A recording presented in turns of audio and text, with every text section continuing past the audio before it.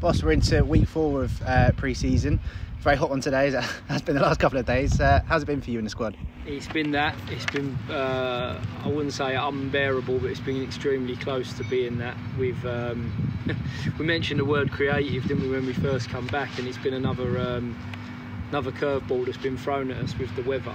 When we returned here for the start of pre-season, the pitches were looking green, and the school had done some great work to get the pitches looking nice and ready for us to return, and then the weather that we've been thrown at has made the surfaces extremely hard, and obviously then the conditions for pre-season difficult. But ultimately this time of year is tough, this time of year hurts, and we've just had to think outside the box sometimes and try to manipulate some of the sessions in order to make sure that, yeah, we're working everybody hard, but at the same time we're being sensible to not put anybody at risk. And touch wood, we've picked up 1 or 2 along the way, little injuries that obviously we don't want and didn't want, but at the same time there's nothing serious so far, and the boys are still looking strong.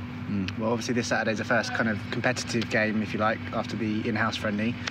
We take on Reading under 23s. What are you expecting from that clash? And as a head coach, what do you want out of it from your players?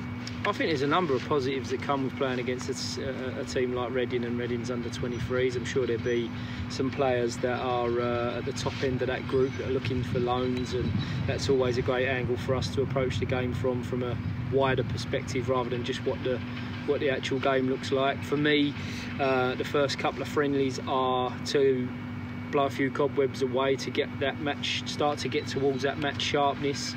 So there won't be anybody playing 90 minutes, or if we can help it, nobody will be playing 90 minutes in order to build ourselves closer towards that.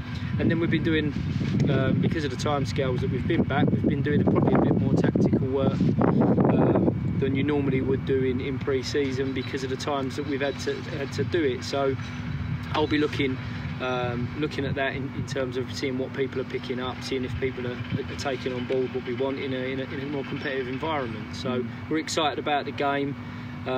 It's another opportunity for us to experience what it's going to be like to play in an empty stadium. None of us want it, but we've got to embrace it because we don't know how long we're going to be facing it for. So plenty of different angles to look upon it for, but everyone that we look at it from will be one with an energy and an excitement to play football again. In terms of your squad, it's not a season where you've needed to have loads of people through the door because there is quite a settled squad here. One person in particular, Sotiriou, is back in training. Can you give us a bit of an update on Ruel? Yeah, I think we spoke and told everybody that Ruel would come back after missing the week that he did.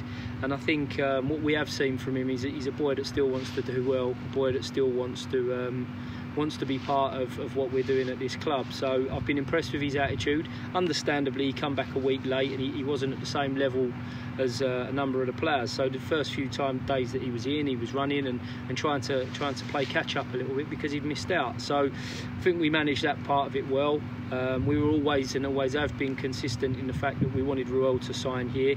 We feel that because of the way we've treated him and because of the way that he's returned since that break, that we're starting to see the player that we all know that we've got here at the club. Now it's about trying to make sure that we get him signed and make sure that he's a permanent fixture and permanent member of the squad. So we feel things are progressing well, and hopefully that'll continue to be the case over the next few days. And like I say, it's a fingers crossed that we get to work with him. I think it's really important that people understand that the boy, has a feel and a love for being at Leyton Orient, and it was about trying to make sure that a number of different things were adapted and suited to make sure that that his future lies here. I don't think it all sits solely on his shoulders, but all I can speak for is his attitude and the way he's been since he's been back in.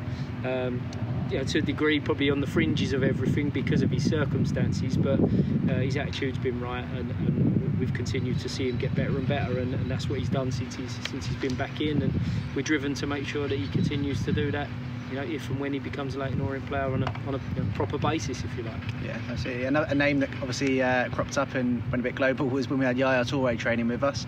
We've not seen him around the training ground last week or so. Have you got an update on that? Yeah, I think with Yaya, it's a funny one. The fact that you're calling Yaya Toure Yaya by his first name does still sound quite funny. He was great. He was here for a good week or so and had a real good impression on everybody. And then, I won't go into too much detail, but he had some real personal issues some members of his family that meant he was missing for a week. Still in correspondence, still in constant contact and with his representatives and on his situation personally. And it's right that anybody in that situation should focus solely on that. But he hasn't been in with us for just over a week now. We think that we'll see him again, but I think that ultimately people have got to remember that Yaya Toure came here. We were helping Yaya Toure out.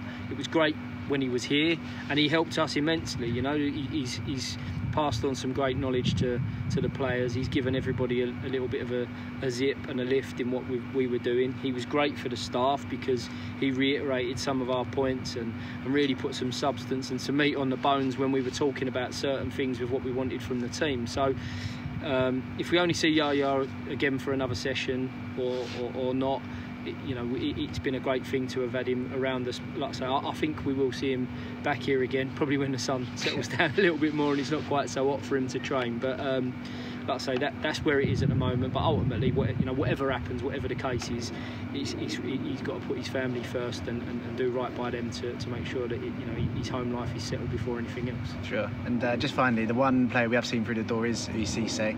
Are you looking to make any more kind of immediate additions to your team? We are certainly looking. I think what's important for everybody to understand, and I know that Martin and Nigel and probably Danny as well have mentioned it in interviews previously, is there isn't a huge amount of room for manoeuvre in the squad.